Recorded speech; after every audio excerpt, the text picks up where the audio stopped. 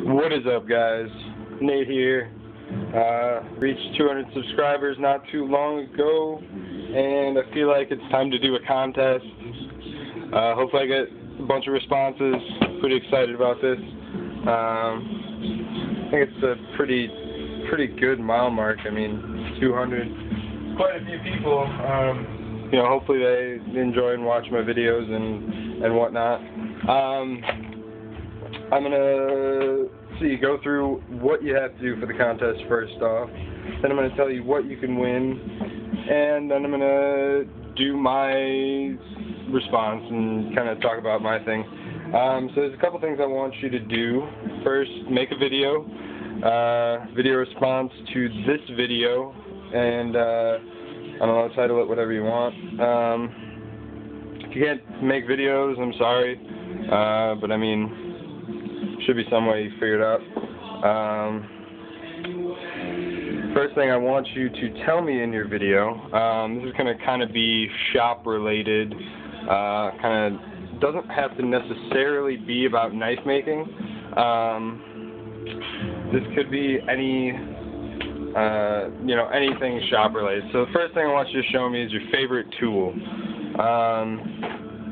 which I think everybody probably has.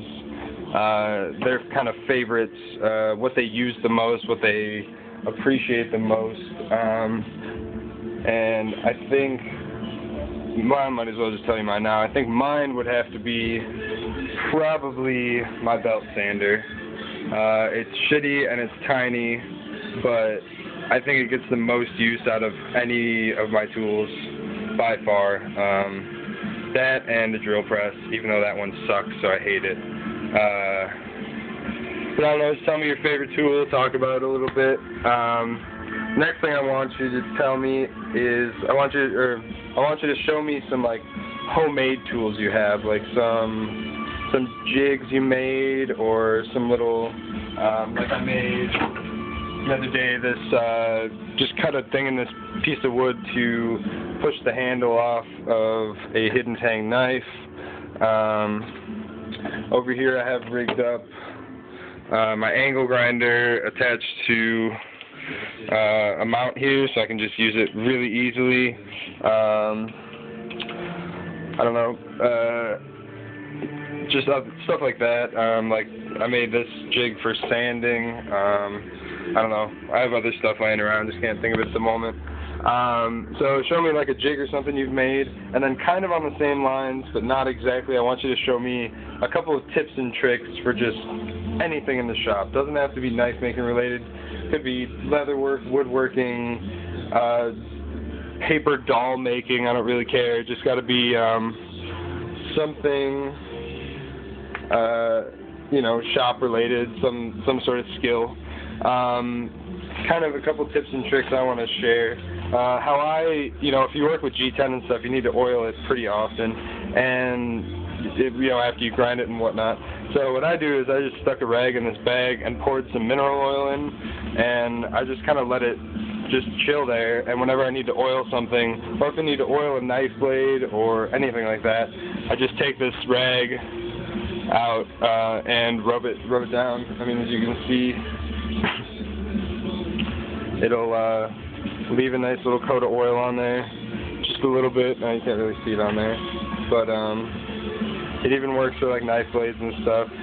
You just get a little, like just a thin enough coat of oil on there. I'll be showing you this later. Just really useful. Another thing, when working with a Kydex press, I use two different clamps. Kind of show you here. I use one of these quick grips, and I use a C-clamp. So what I do when I'm making a Kydex sheath, I heat up the Kydex, heat it up and whatnot, put it in there, and then I put the quick grip on and tighten it down a bit. And then I put the C-clamp on and tighten it down a lot. And this, the quick grip gives you immediate pressure on there, so you get a good print most of the time. But also, I put the C-clamp on and then crank it down super tight. But then when I'm taking it off is where this really makes a difference. So say there's a bunch of pressure on this, your C-clamp is pressed down really tight, and to get it loose you would have to crank it a whole bunch. But what I do is I take a quick grip, and while it's clamped down, I tighten a quick grip onto it, nice and tight, you know, not compressing it anymore, because it should be compressed as far as it can go with the C-clamp. But when you put the quick grip on there, you only have to turn the C-clamp maybe a couple turns before it'll come loose and you can take it off. And then to loosen it up, you just pull the thing on the quick grip and it loosens.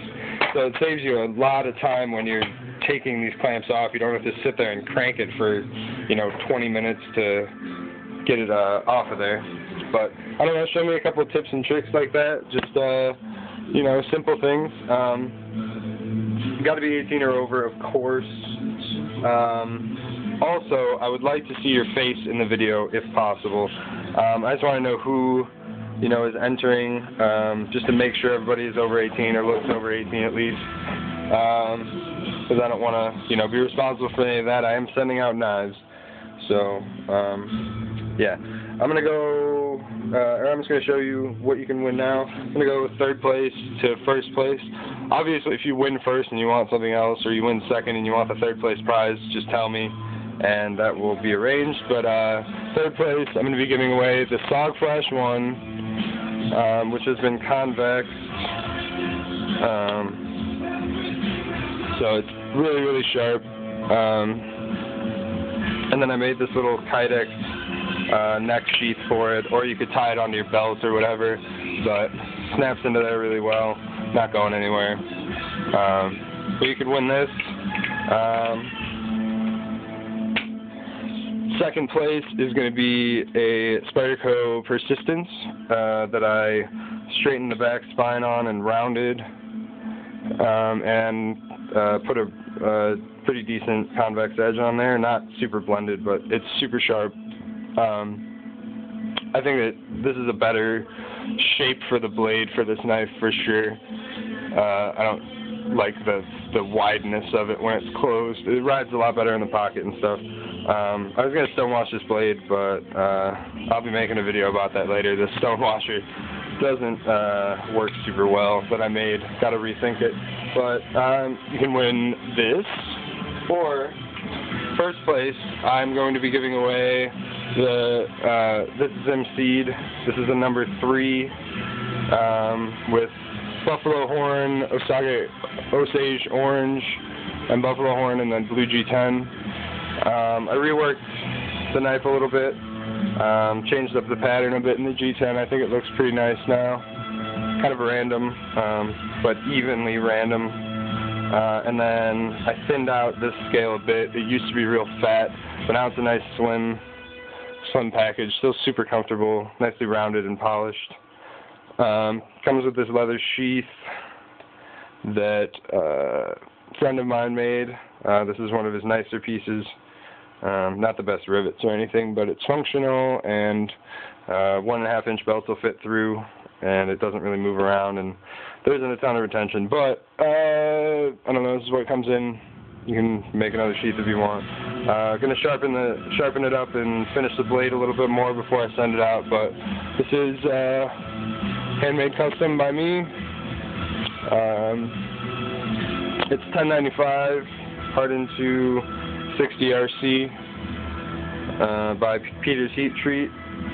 So it's pretty hard, but it's really sharp, chisel ground with a convex bevel on the back side. Gives it a really strong edge, but it's still super sharp.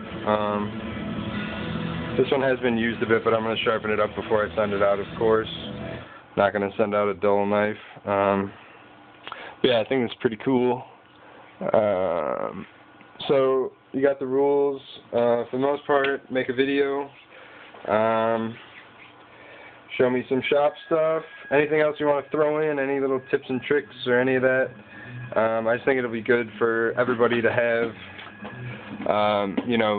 a video or a bunch of videos with tips and tricks, because I feel like everybody's got their own little, quirky things they figure out, and it would just help out everybody, I think, a lot if, we shared it all.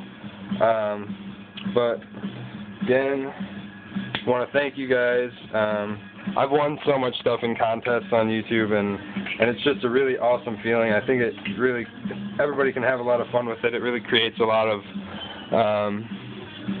a lot of, I don't know, buzz in the knife community, a lot of, what's the word I'm looking for? I don't know. Community, I guess. Creates a lot of community.